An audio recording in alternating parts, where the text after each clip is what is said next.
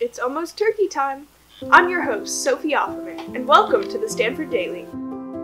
On Thursday was the renaming ceremony of Serra Mall to Jane Stanford Way. This marks the final in a series of renamed campus features, 2 buildings, one of which was a student dorm, with the name of Father Junipero Serra.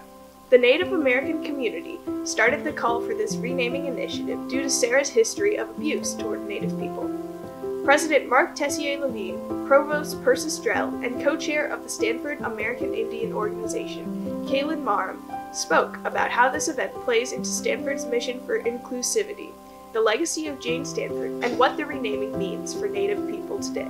While renaming has been a step forward, there are so many histories, languages, cultures, and people who have been dismissed and abused by the continuous colonization of California. To heal as a society and campus, we must dedicate ourselves to uplifting those voices and the voices of the diverse intersectional folks and communities all around us.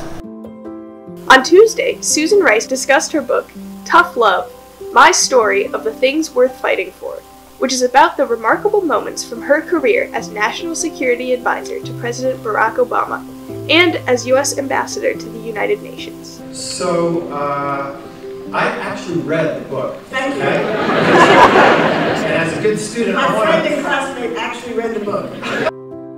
Also on Thursday, there was a panel discussion on the crisis in Hong Kong and its future, featuring political cartoonist Zunzi, political commentator Song Po, and student activist Wing Tong Ho. They discussed the crisis in Hong Kong and future steps. On Thursday, activist, poet, and professor Jamaica Haleolimole Kalani Osorio held a conversation with students to discuss Hawaiian activism, including the protests over the Mauna Kea telescope. And so much of this movement is about messaging. And to me, in order to have good messaging and understanding this movement, we have to understand where we came from. We need to be able to articulate why it is so important that we not build anything, whether it's a telescope or a school or a prison or anything on that mountain. Osorio is a Kanaka Maoli Wahine poet, and part of her conversation included spoken word poetry.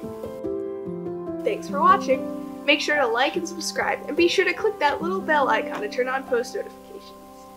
Catch you next time!